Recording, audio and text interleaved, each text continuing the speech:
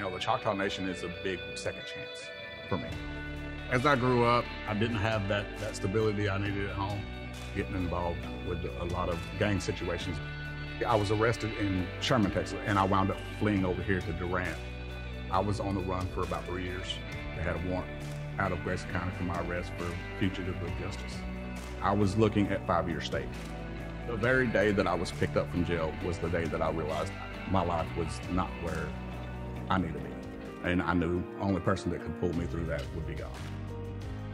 The day that I did come over to Choctaw Nation, I prayed about it again. If this is where you want me to be, I'm working for you. I'm not working for me. I worked as a sorter. Within 3 to 4 months, promoted up to a driver.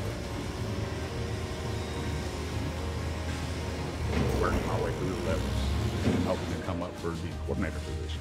And here I am. I don't take this job or where I'm at as a prideful, boastful situation. I'm very humbled to be where I'm at in this facility and with the nation. That one person that you give that chance to will surprise you. And that's the way I feel. I was given that second chance. Don't let your past tell you you can't, because you can't.